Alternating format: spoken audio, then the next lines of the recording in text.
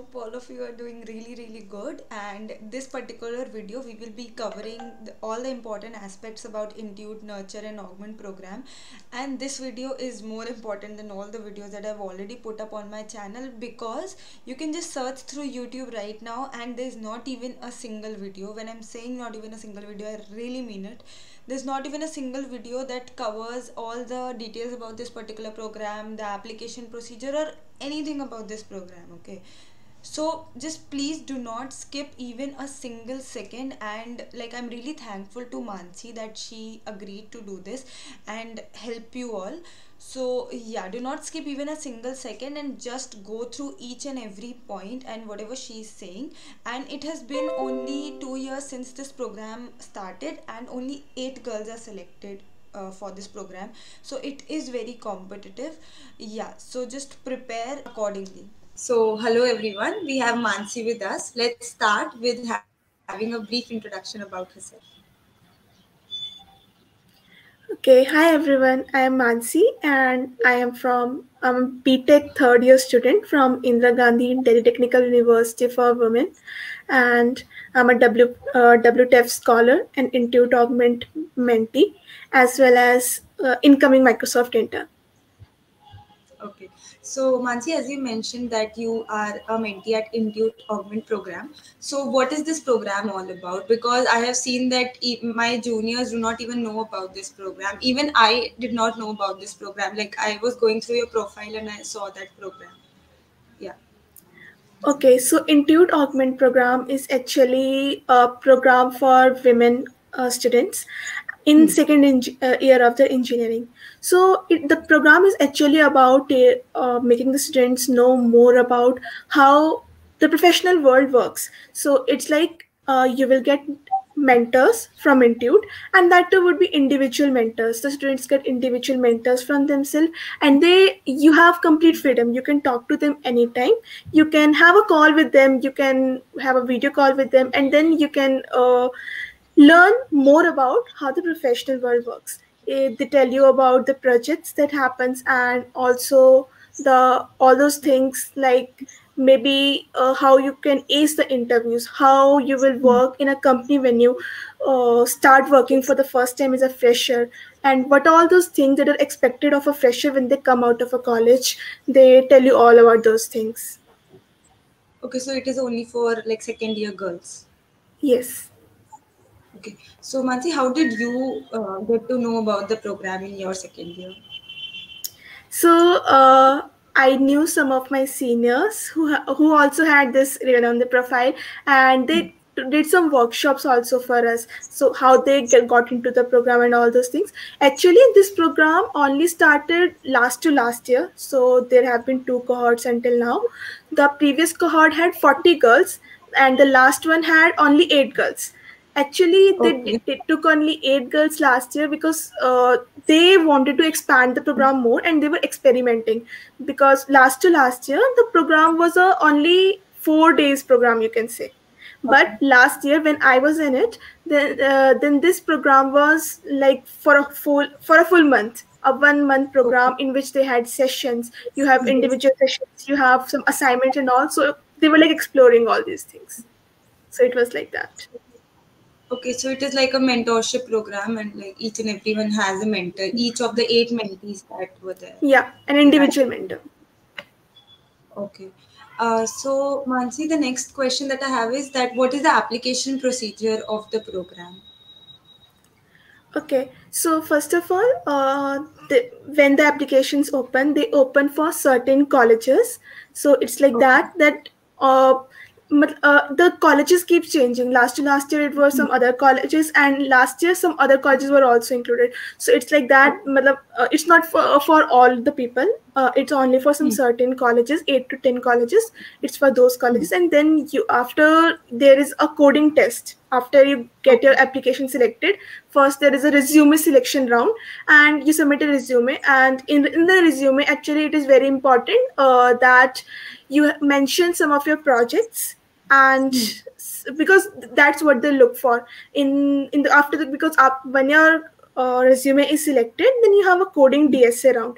In the coding round, there are 3 questions, medium level questions, you can say, DSA questions. Basic knowledge up to maybe you can say trees and graphs. Basic knowledge would be enough to crack the question. They're not that difficult. So it's like that. And after that, they have a telephonic HR interview for the Okay. candidates who have passed the coding test. And in the HR interview, they actually ask you questions about, you should have done a company research first of all. They assume that you have done a company research and you're prepared for it. And after that, they also ask you about some of your projects that you are proud of, some of your achievements that you are proud of. So these are the things that us in the HR interview. So um, I would just say that you have to be prepared with your company research about Intuit, and also you have to have some projects in your mind that you're going to talk about, because they're obviously going to ask you about them. Okay, so like it's a three-step process. First Yeah. resume, then coding round, and then interviews are there. Yes. Okay. So Mansi, anything specific that you did for, like, particularly for this program, you added to your resume that you think helped you stand out, or anything that like you'd like to suggest to the future applicants that you can add these things in your resume so that it will stand out from the others.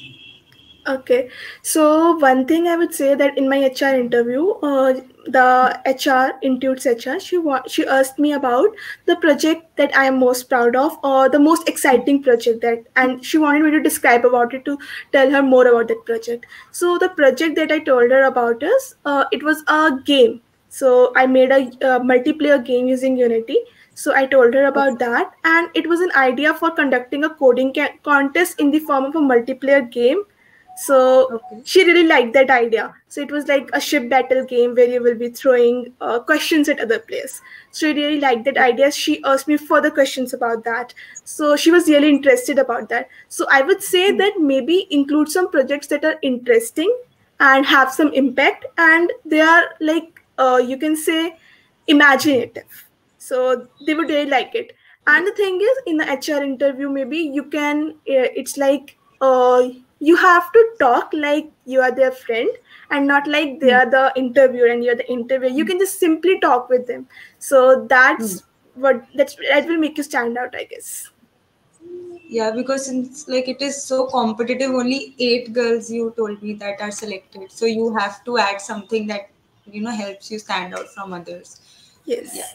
And for the coding round, there are only 3 coding questions, no MCQs or Yeah. anything. Only 3 CS coding fundamental. questions. But I would say that you have to ace the coding round. Only the Yeah. people who completed all the questions successfully Ah, were shortlisted for the next round. So you have to ace it. okay. And the interview, it is HR plus technical. Like they can ask anything. It is not necessarily tech or It's non-tech. not technical. They would ask, Hmm. when they ask about project also, they want to know what you did and what imaginative thing that you added. What were your ideas? They ask you about your teamwork, how you managed with your teammates, and all those things. And the eligibility criteria, second year, and they can be from any branch or anything, Yes, right? they can be from any branch. Any branch. And as you mentioned that there was some college restrictions that only specific colleges are allowed. So like if someone wants to see the list of colleges, like is it given anywhere? Yeah, for each year the list of colleges changes, and if you search about Intuit Augment for that year, you would get the list of the colleges that are eligible for it. Okay, in their website. I'll just Yeah, put it on their in the website. Yeah. description box. Even if you Okay. don't find it So on their Mansi, website, there are other websites like Dare to Compete and all those, where this opportunity is posted, so you can keep track of it there also. so Mansi, what was your experience during the entire program, and like what were your takeaways from the program?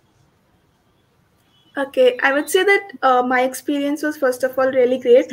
The best thing was, we were given mentors of our own, and we can talk to them. We can ask any queries to them, and it's like the mentors were really nice to us. They also gave us their phone number, that even after the program is over, you can ask us any query. There is no need to be shy or anything. You can ask us anything, and it was like, first of when I entered the program. I actually had really so many doubts that I don't know who to ask and how to approach other people to ask about these doubts.